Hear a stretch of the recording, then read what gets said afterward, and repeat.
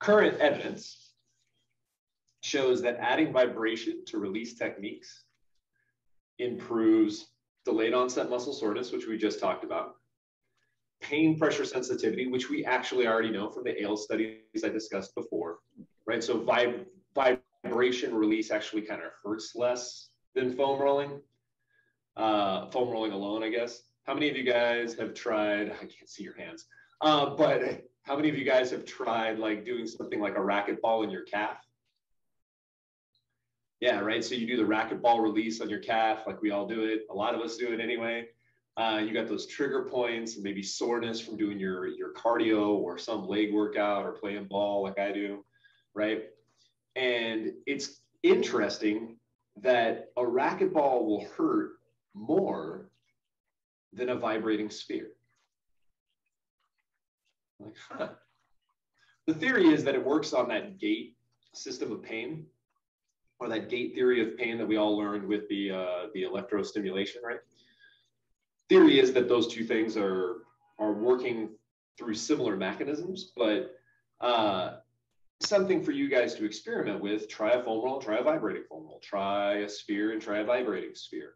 I think you'll find that comparing the two, the modality that vibrates will actually cause you a little less pain. Of course, for our clients, that's awesome, because when you tell them to roll anything, they kind of look at you like you have two heads. And they're like, why are you bringing pain? I came here to get out of pain.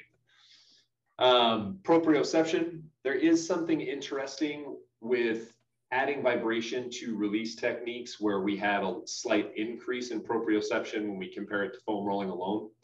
Probably because it's exciting our nervous system a little bit, which of course is great when we think about doing this as part of a warm-up. Right, so some of us think about release techniques for recovery and post-workout, but the way we use it at the Brookbush Institute mostly is actually that corrective or movement preparation before any sort of conditioning or performance training.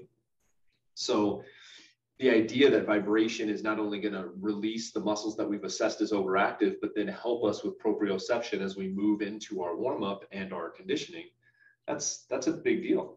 That could definitely have some long-term effects. And of course, we see a slight increase in range of motion when we add vibration to foam rolling. So foam rolling increases range of motion, generally speaking. We know that vibration and foam rolling increases range of motion a little more. So we get a little added benefit there.